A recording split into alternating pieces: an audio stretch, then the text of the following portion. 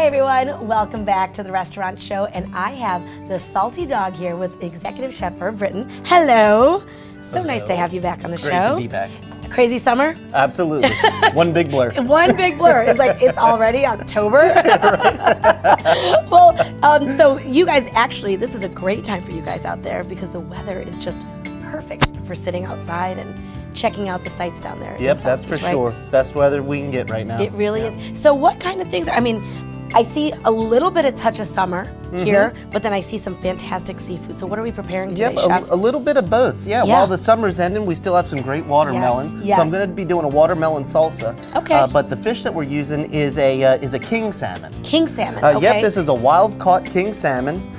They call it Chinook. It's from the British Columbia. Okay. It's really high in omega-3s. So that's the big thing that everybody is kind of going back to salmon. Salmon kind of got, I'd say, maybe a little old. Right. And now with just the omega-3s and this and that and just their diet as they're going up the river. It's a superfood almost. Yeah, absolutely, absolutely.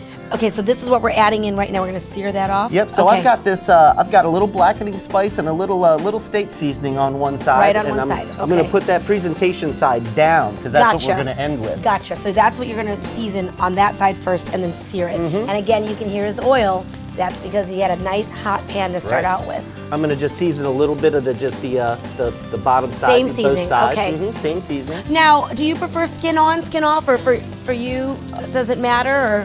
For me, I guess it's more friendly to guests to take the skin off because they're not weirded out about it. Definitely even though you can eat I agree. You know? I like the skin on, but my kids would not like the skin on. Exactly. That's one of those things where if you got that skin, you want it crispy so that you can actually bite into it. I'm going to put the shrimp on at the end, and we're going to garnish that so that cooks a little bit faster than the salmon. So with this watermelon salsa, got a nice chunk of seedless watermelon. Okay, and it is still accessible this time of year. Oh, it absolutely, really is. absolutely. Gives that nice, fresh, light flavor profile to it. Sure. A little sweet, and then with the saltiness of everything else. Love it.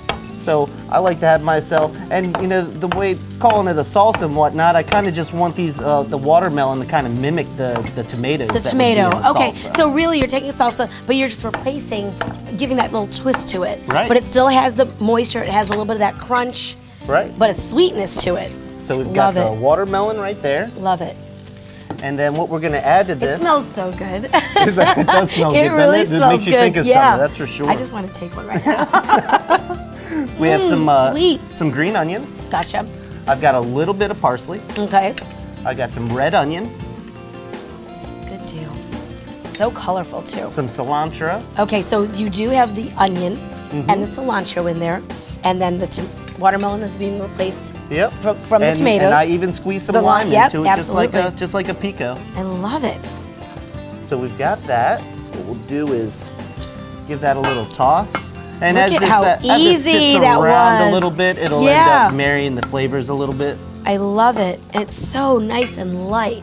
So what we're going to do is now we're going to flip that salmon over. All right. Beautiful. And what I'm going to do. Makes it look so easy. I know some friends that are like, what do I do? How do I know the shrimp is done? I don't want to die. But it's true though. I mean, I have some friends that they just don't cook at all. So, and the shrimp are pretty quick. That's why you're adding it a little bit towards the end there. Yep, that's for sure. Okay. And if the pan's starting to get a little dry, I've got a little butter here. And that's when you would add butter, not necessarily olive oil, but the butter. And why do you do? I mean, I know I would add butter. Well, I think the butter adds a little richness to it. Yes, I love it. Look at that. Oh yeah, and mixing with that little bit of blackening seasoning in there too. So while that is happening there, I'm gonna take my broccoli as well. Okay, so you're already gonna add. You're gonna add so it gets all of those nice flavors. Yep, get some nice seasoning in there. I like that. Okay. So while we're letting that cook and mix up, what do you have going on? I know you guys, it's October, you guys have a ton of events going on. Yep, we almost get busier than we normally are. I know, right? Every Saturday, if you go onto our website at saltydog.com, you can look at our list of events. Yeah. But we've got our biggest event, our oyster roast, coming this Saturday, the 4th. And we'll be doing oysters by the dozen. Okay. We start up at 4 o'clock. We'll have so it's a good live afternoon. entertainment outside. We'll have things for the kids to do. face painting and that kind of stuff. And now this is in South Beach, so you are going to have to go into Sea. If you're visiting, you're going to go into Sea Pines, and it is towards the back of Sea Pines. But it's such a beautiful drive, and it's really cool because you can check out all of the things going on in the South Beach area. But now with entertainment, does that start at 4 or is it a little bit later? No, 4 o'clock, and that'll go to 10 o'clock. So if you have soccer games and all that stuff in the daytime, you can, don't worry, you're still going to make the event, because I know that starts to happen. And then as far as the oysters, you can buy them by the dozen. Are there going to be like buckets of oysters that you can shuck yourself? There'll be buckets, you shuck them yourself. We'll have them roasting in 3 different pits. Yeah, awesome. And they're going to be Gulf oysters. They're by the dozen. We'll have our full cookout menu open as well. So it's a great event. And then it's great weather. All right, let's start plating this up. It looks beautiful. All right. Right here, I've got, I roasted up some shallots and made some mashed potatoes with it. Oh, that looks so good. Can't go wrong with mashed potatoes with some roasted shallots in it. I just want to like do this to it. I mean, I'll do that later. Right. Oh, it smells so good, guys. And there we're going to put the salmon. Chef, like that's gorgeous. All right. And about a couple little shrimp. Oh, just little ones, here. yeah. Those are nice. Those aren't very little. Love it. Love the presentation so far. That is gorgeous. And there's some broccoli. How about that? And you can smell that blackening seasoning cooking in the butter. Yeah, it's got a little spice to it. Love it, love it. I'm gonna take this piece. And then here's our so good. Here's the watermelon salsa, and look at all the colors. It is gorgeous, Chef.